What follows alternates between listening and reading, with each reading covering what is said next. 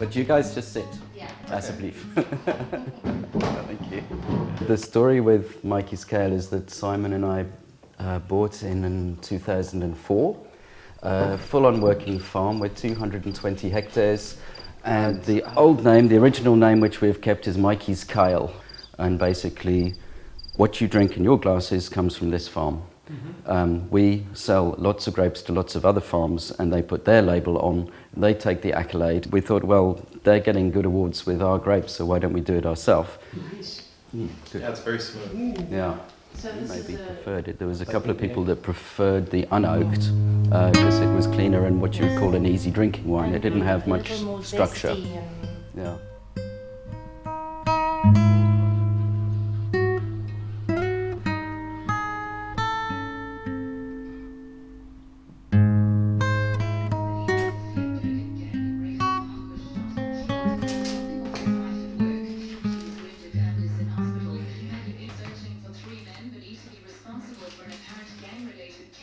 Simon and I met in London. Simon has a complete history of being in South Africa and speaks Afrikaans.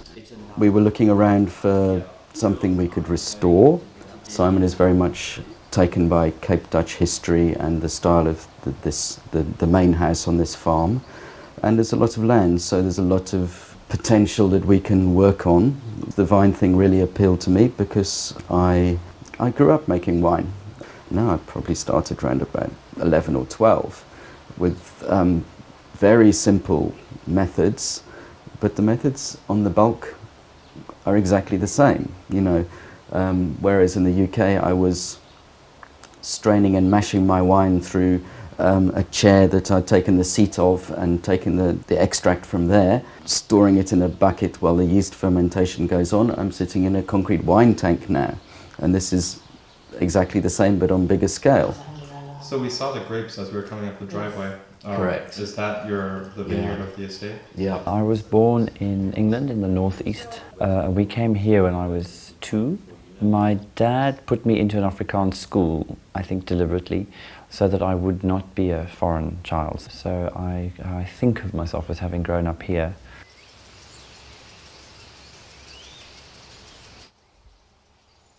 It's a very old house. It's 312 years old. I didn't want to try and change the house in any way. I wanted to make it comfortable and livable, but it had to still stay looking like the farmhouse that it is. And what I wanted to have as a guest house is that would not change at all.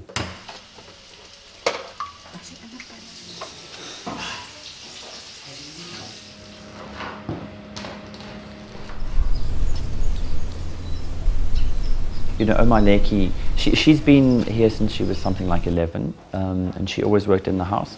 I'm not quite sure what her actual education level is, but certainly she's intelligent and she has a good memory. These old houses don't have fireplaces, they never did. So the only really warm room in this house ever was the kitchen with the big Aga, which was put in the 40s. Die spirits? Die spirits, ja. En dan sit jy die in. Okay. En los jy die deur oop? Ja. Okay. Dan gooi jy bietjie koolei in. Okay, seker wat so 'n handvol of? Ja, so bietjie, ja. We couldn't get the thing to work at all, so we had to eventually ask Oma Leki who would come and do it, because she was very much part of this household. Wat die blikkie is dood. Ja. Dan kan jy maar toemaak. Ek skool toe gaan toe ek 6 jaar oud is. Nee, as ek 'n maandskool gaan, dan was ek baie gewees. Dus sê ek my ma, nee, ek wil nie meer skool toe gaan, ek wil liewer te maar gaan werk. Het almal tabak besigheid gehad. Gepluk, met naald gestiek, sulke lang nale. En dan stiek jy hom nog vol.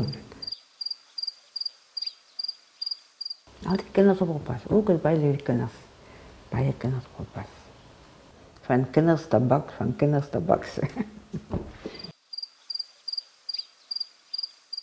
Ik heb 11 kinders. 2 is overleden, een meisje en een jongetje. De plaats is Anna en Dani en Dina, Jimmy ook nog. You know, Oma Leki belongs here. She will live here till she dies, and then when she eventually does, she will be buried in the cemetery with her ancestors and her descendants and everybody who's there already. You know, she belongs here as much as any of us do.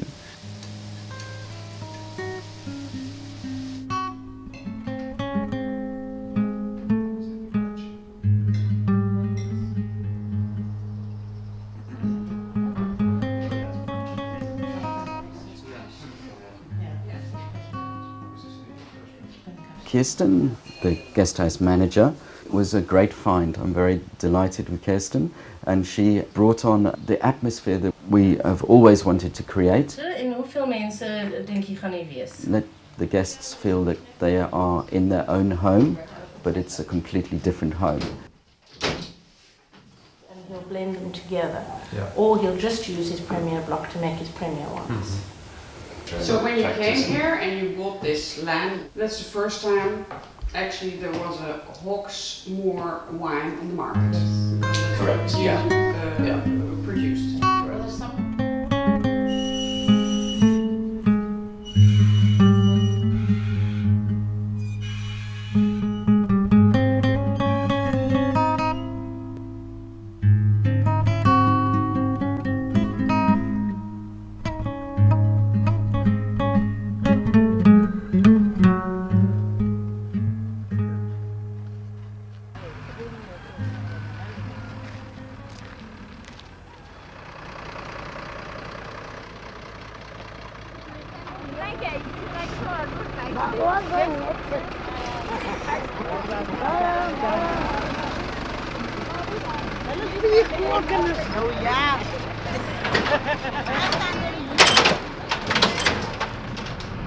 Maandagoggend is maar altyd 'n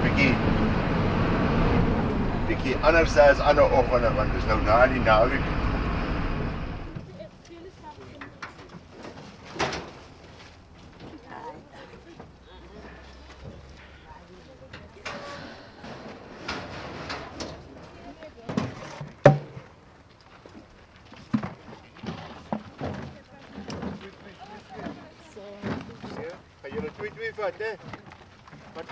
Kom nog mense hoor. As dit die dag baie warm is, dan sê ek vir my mense, kom ons gaan 'n bietjie vroeër huis toe. Nou om vanoggend 6:00 te begin, is baie lekkerder om dan te pluk, want dan kan hulle vinnig meer pluk, want dan is dit lekker koel. En die ander ding natuurlik is die keller wil die druiwe so koud as moontlik hê.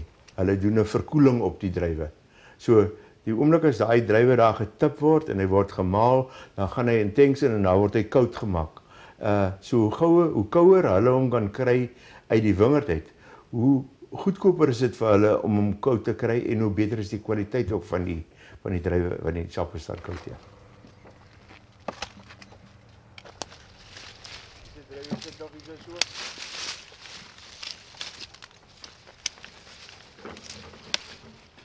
We kind of inherited Yanni when we bought the farm from the previous owners. We bought it from a widow of a man who died young. She'd been here 25 years, but she wasn't a farmer herself, so she needed a farmer to run it.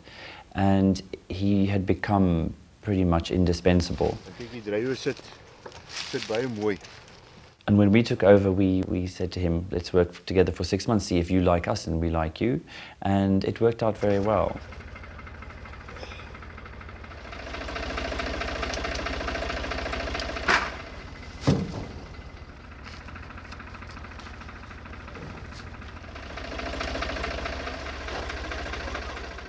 Poel se posbenaming is hy die voorman.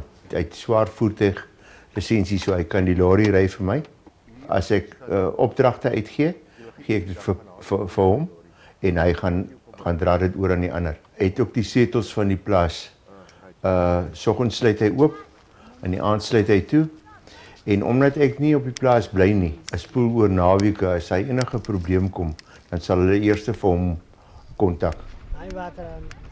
Waar dit 'n familieplaas is dit baie nie maklik vir hom nie, want hy sal byvoorbeeld vir sy broer moet sê wat ouer ook as hy is. Luister Dani, jy werk nie reg hier nie. Jy moet dit reg doen. Hulle moet ook weet dat die opdrag kom van my af. As hy met hulle praat, dan het hulle altyd in hulle agterkop. Dit is nie net hy wat dit sê nie. Dit kom van meneer Jannie af. Ja. Ek gaan net die lorry gou draai, hoor.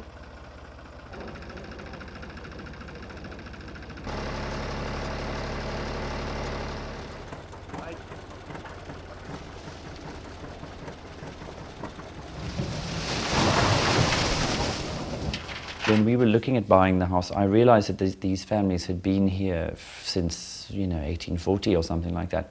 And it was very important to us that they would stay here. They are very, very much a part of the history of this farm. Their ancestors probably built this house.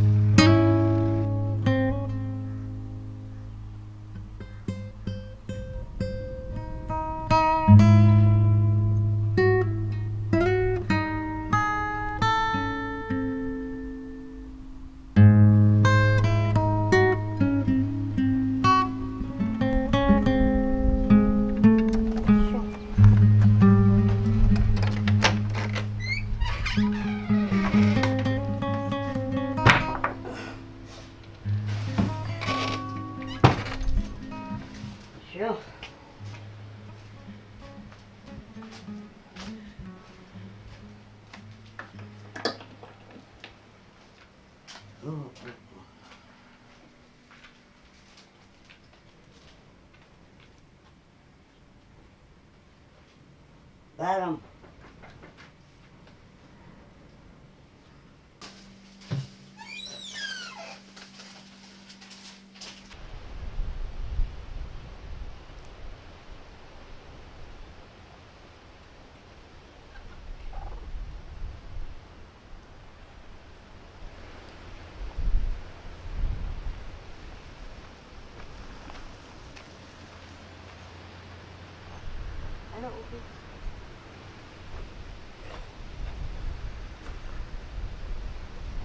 Oma is geboren hier. En die man van die oma is van die Daling. Waar is jouw man geboren worden? Ook iets op die plaats. Mijn ma. Je man? Ja, mijn ma. Kwee? Oh, kwee. Nee. Kwee is een... Victoria West. Victoria West. Westkap. Westkap. Hij komt werken zo. Ik had 25. Toen trouw ik aan hem. Ja, die trek het Hij is ouder als ik. Hij is 54 en ik is 50. Wat is deze ring? Dat is allemaal om nog niet. Papa. Ja. Maar hij doet niet ring. Ja, hij loopt net en ze komt zuus niet. Ik moet ook wel om mee toe laten komen.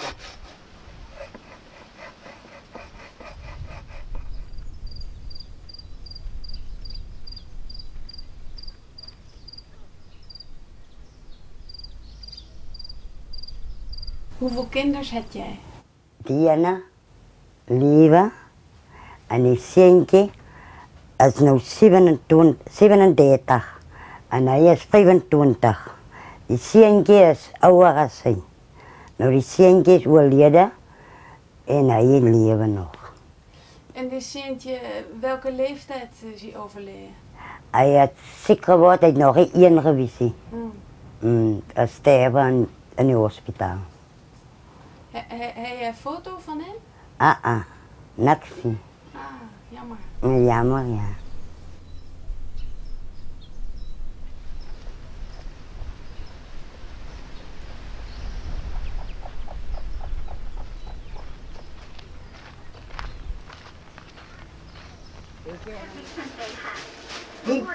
Die napatwa ito nga bera ko yung ginagawa.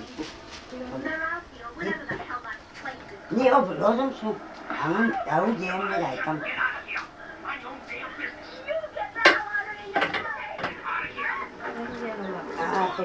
Sige ikam.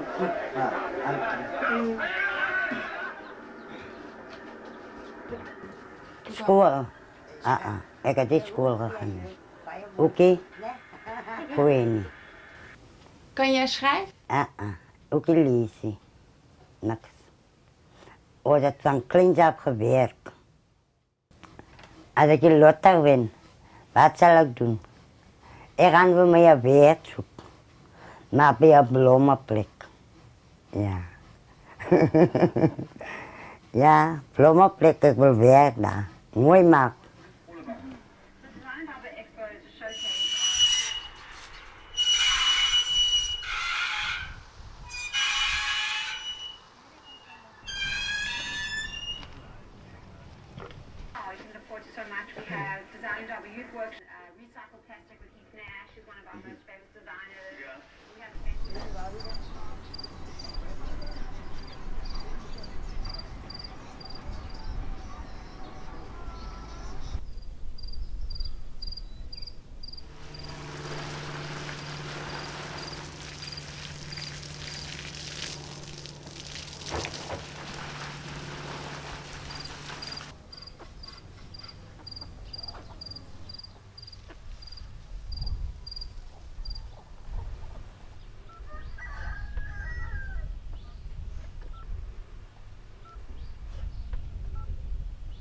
Ik is Julie, ik is 22 jaar oud.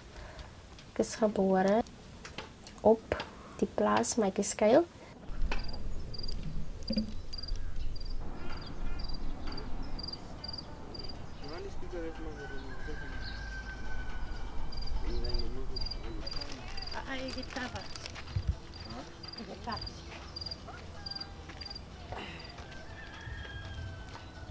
Ik blijf bij mijn ouders, mijn moeder Francina en mijn vader Abdul en mijn jongere broer François met mijn dochtertje Lechante. Ik studeer ECD, Practitioner Early Childhood Development, voor graad R bij Boland College Stellenbosch. Om die ontbijt te kan, om die lunch te kan eten, Here, vra dat in U naam sal nou aan.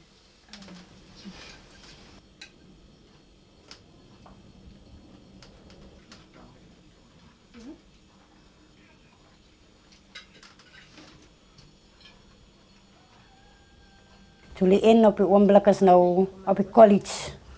Sy het nou nie matriek heeltemal klaar nie, sy het 2 vakke gedryf. Maar sy gaan dit nou. En ik het zo aangehouden, zo aangehouden, zo aangehouden. Ze zei me, mama los het en mama los het. En een dag toen kwam Christen naar mij toe, toen zei ze voor mij dankie, want ik het zo aangehouden, ze moet vakken gaan oorskryf, zodat ze uiteindelijk werk kan krijgen. Maar meestal zien ze maar net als winkelwerken. Hulle het nou klaar kinders. Ik wou niet gehad dat hulle met kinders heen nie. Ik was bij je kwaad voor hulle, maar ik kon niet anders zien, maar ik moet hulle maar nou vergeven en die leven loopt aan. Ik wou graag actrice geworden het, maar voor nu, voor enige werk wat ik krijg of zoek of iemand geeft het, zal ik vat. Dat is beter als niks. Daar is vandaag kinders wat drinken en verkeerde dingen doen. Maar ik verwacht het nog niet van mijn kinders zien, maar dat is nou eigenlijk een ding van hulle warning om te drinken, te roken, te die type verkeerde dingen te doen. Nie.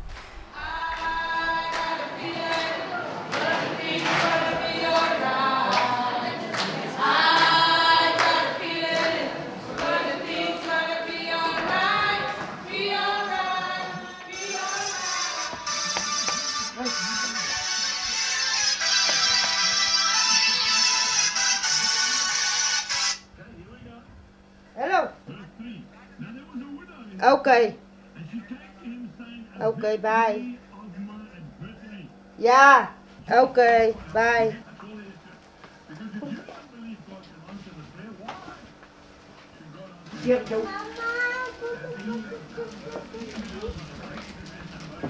Hulle kan gaan na die kerk toe wat hulle wil. Ons sal graag wil hê die mense moet kerk toe gaan. Dis nie kan nie sleg wees nie.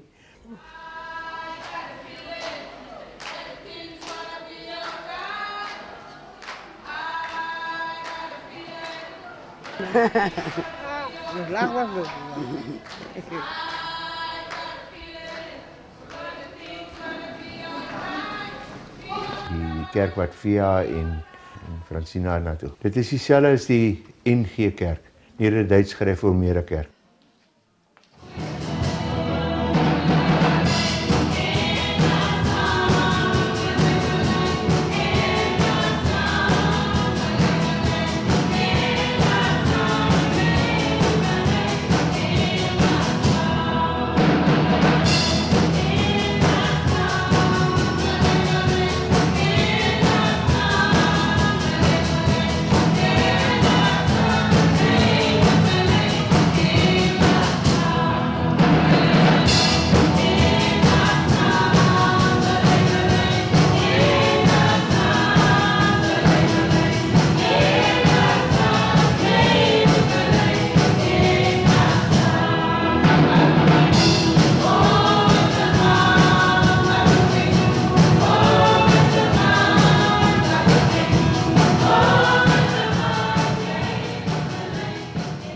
Keert is beter als werk.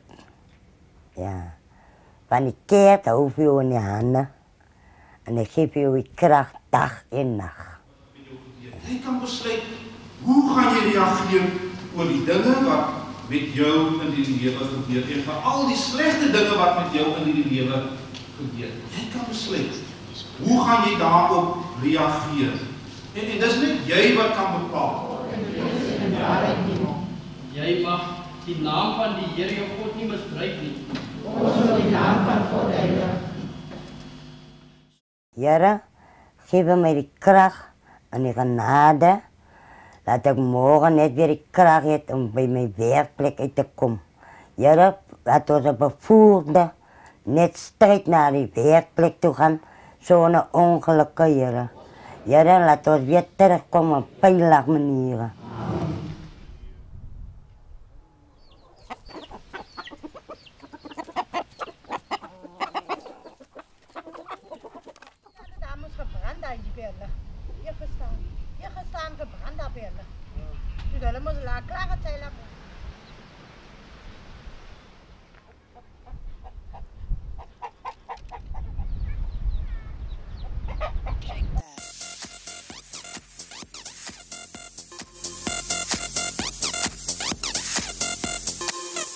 Ik is nu 21 jaar oud. Ik heb hier zo op die plaats het ik groot geraakt.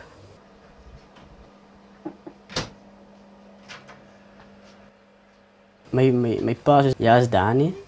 Mijn oma is oma Leekie. Jullie moet ik zitten, moeten we afnemen. Mijn moeder blijft daar onder een visantenkraal. Ik is maar in Spanje samen met andere mensen. Dus drijven plukken en zo.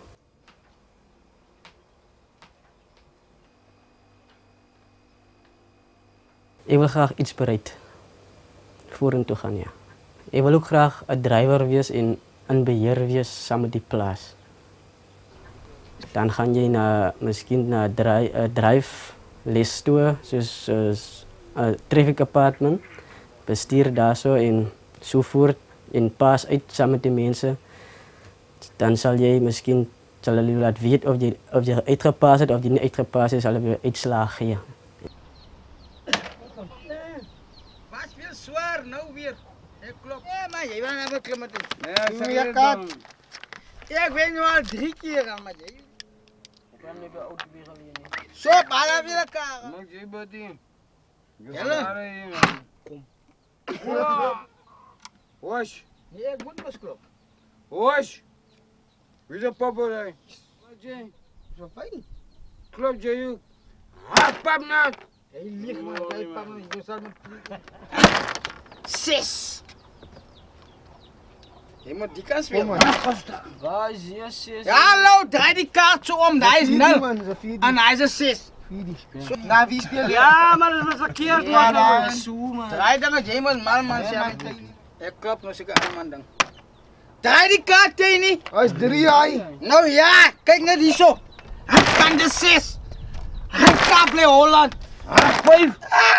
Op. Ja, maar op je opstaan. Als het domino's je even lekker gezelschap en ontspan met elkaar en gezellig lekker en speel samen en zo gaat het aan, ja. Oké. Oh, sis. Wow, look at. Ah, sis. Nee, ek dink jy hulle het eintlik 'n probleem daarmee nie, but hulle gaan maar net aan soos hulle voel, so gaan hulle aan, ja. Daar's nie probleem daarmee daai nie. Drink jij alcohol? Ja, maar nee, eintlik so, eintlik regtig baie nie, ja. Wanneer? Ek is nog nie alcohol, but ek drink, maar nie over the limit. Ja. Klop. Ja, Jimmy, kan je juice?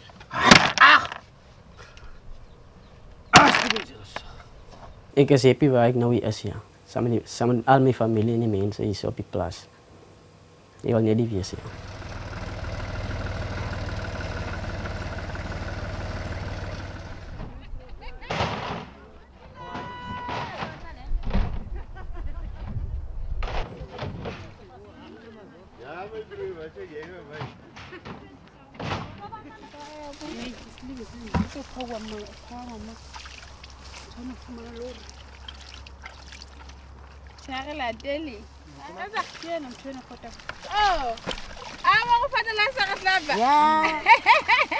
Education is the only way out of any kind of poverty or backwardness. What we did say to them was we would look after their children's education. So, you know, the school fees and the track suits and the cost of the school bus and books and so on.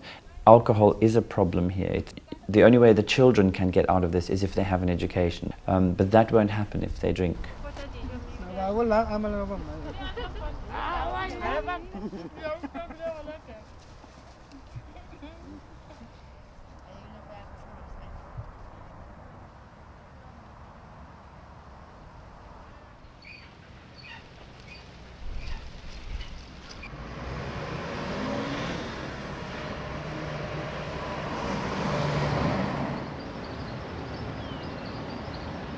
We take in red grapes, Cabernet, and we also take in Chenin Blanc, white. And I'm the white winemaker, so I know that the white has already come in and it's busy fermenting it as we stand.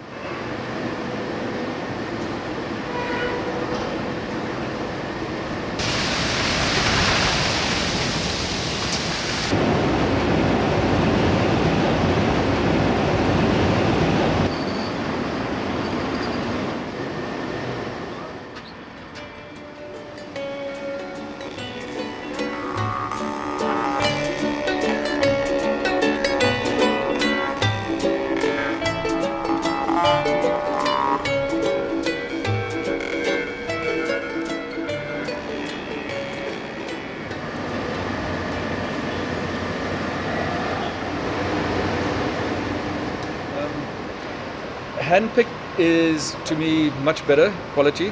If you use a machine for white, immediately the machine actually knocks off the berry from the stalk in the vineyard. You've got juice already coming out from that point to the cellar. If you hand-pick, you've got the bunches, whole bunches. The grapes are not broken.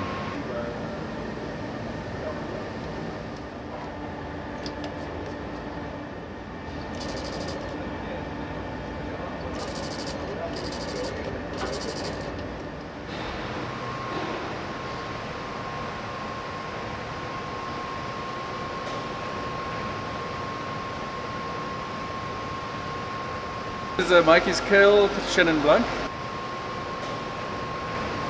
Still busy fermenting. On the grape fronts, so our main one is Shiraz. We produce around about 50-60 tons of Syrah a year. We also have Pinotage, which is a uniquely South African grape, a cross between Pinot Noir and Gros Hermitage. And we have Cabernet Franc, and our only white is Chenin Blanc. When this was bottled, which was our second Pinotage, our first one on our own was 2005 with no oaking. And this one we used, I call it lightly oaked, because we used some barrels that the winemaker sat down. And okay, he's got the expertise because he knows exactly what that potential is going to be. 2009.